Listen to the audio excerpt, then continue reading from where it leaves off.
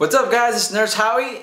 Happy 2018 New Year's Eve. Getting ready for 2019, and I wanted to give a recap about the things that I've learned ever since I graduated from nursing school with my RN and a BSN 1 year ago. These are lessons that I have learned. It took me about a year to get them, and I hope to give it to you so you wouldn't have to wait the whole year. And maybe you'll have a better year than I did. Alright, lesson 1. Enjoy graduation, but keep hustling. If you want to keep on going right after you graduate from nursing school and start working, you should have sent out your resume about 3 months before you were going to graduate. To most of us, at least nurses in California in nursing school, this means that this is during your residency or your capstone project, right before you start doing the last semester of your nursing school, where the majority of your time is spent getting ready for the NCLEX, and when you're not getting ready for the NCLEX, you're working at the hospital getting some on-the-job training. This is your residency portion of nursing school as an RN BSN. So, unbeknownst to me, I thought I was going to send my resume once I had finished nursing school, but no. A couple of smart classmates had already done that, and they sent out their feelers, gotten some networking, and brought out some resumes, and even started interviewing while we were doing clinicals in between the days that we weren't working. So once again, before you even graduate, get that resume ready to go, polish up your interview skills, and send them out, get those interviews, hit that job market.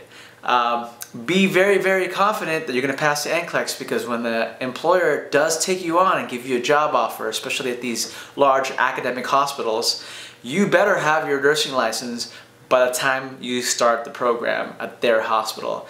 Otherwise, it will drop you like a hat. Drop you like a weight.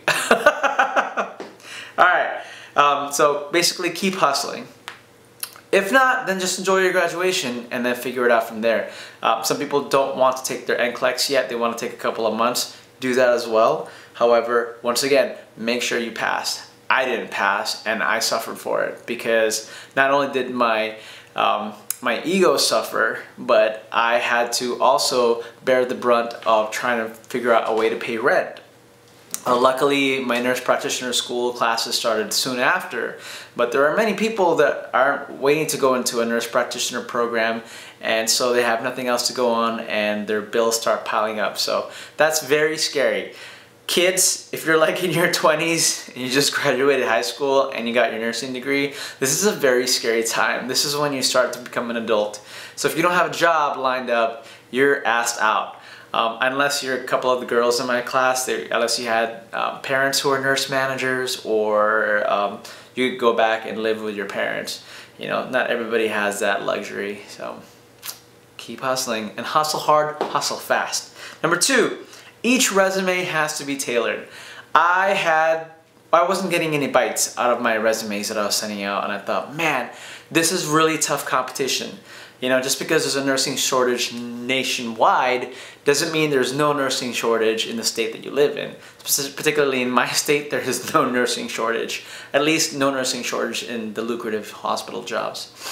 Anyway, so I finally decided to go to a nursing interview workshop by the human resources manager, and boy did I learn a bunch of stuff. Okay, so save yourself the day and just listen to this.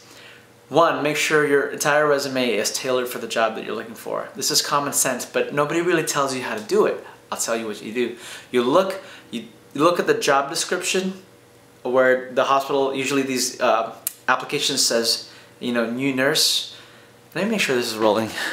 Yeah, okay, sorry.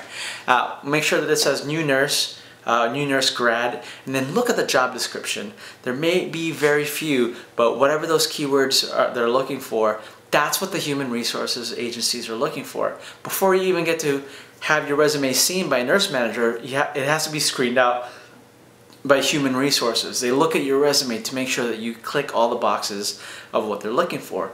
If it says in the job description that they're looking for somebody with leadership skills and qualities, make sure that your resume states that on the very top, and then describe a little bit about it under the specific job that you were able to get the leadership skills in. So for example, I put leadership on my objective on the very top of my resume, and then on one of my jobs that I had done that was pertinent to nursing, I put down that I did this leadership-wise, this was the problem, this is what happened, and here's the numbers, the result of the numbers that I did, which made it better. Okay, so basically put it in that format. So put it on the top so the human resource person can, when they're scouring every single resume, they see it right up on top, and then they look and they see that, like, okay, this guy has leadership qualities. I'm gonna forward this resume to the nurse manager. Then the nurse manager has to look at your resume again, okay? So you need to get past that first gate, which is the human resources, and to do that, you simply just have to take the job description, take out the words of what they're looking for, put it in your resume, okay? Also, something to note that your resume gets harder and harder to customize and tailor the more jobs you do. It's exhausting because you never know if you're gonna get anything back or even hear anything back. So the more resumes that you pump out, the less, the worse you feel, really, because you're just doing all this for, you know, for what seems like no gain.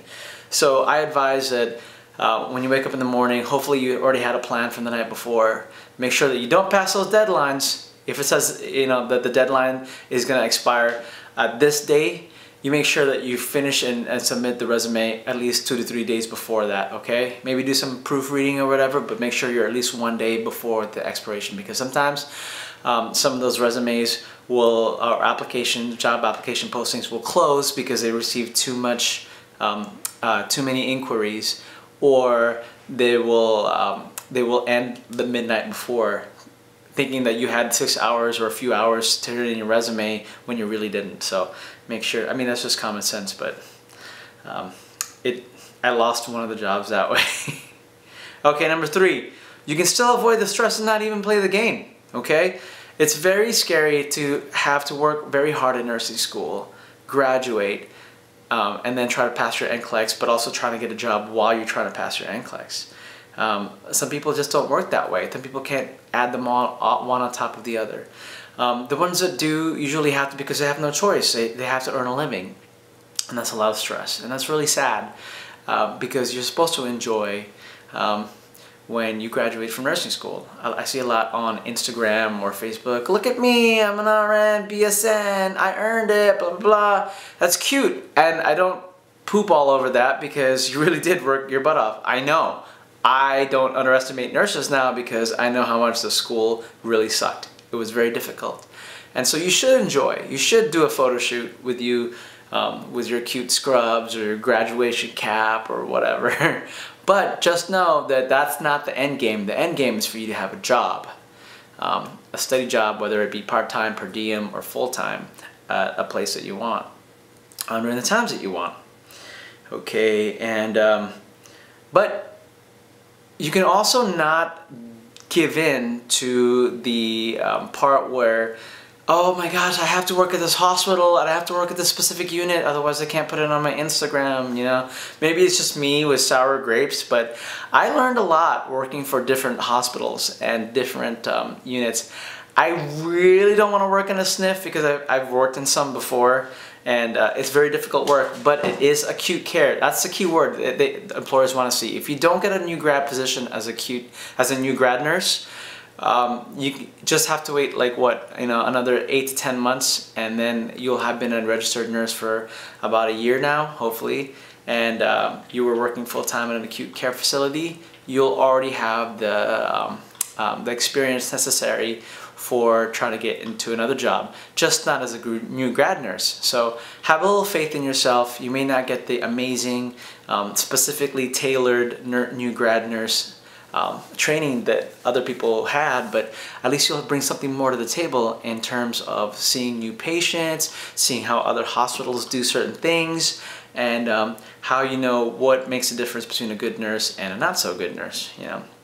So yeah, enjoy. Sometimes some of the places that are hospitals or teaching hospitals, they actually are nice because for grad students like myself, it's nice to have a job that's the patient's load is a little bit easier and it's not as hectic, and there's not so many other intercollaborating medical teams that you have to work with. You know, you're just taking care of one specific patient and it's a small population. And then, look for alternative working areas that have been around for at least 20 years, and then check out the staff. Even if there might be a high turnover, are there at least half the staff that have been there for years? And you'll find that there's a lot of salty nurses that can teach you a thing or two.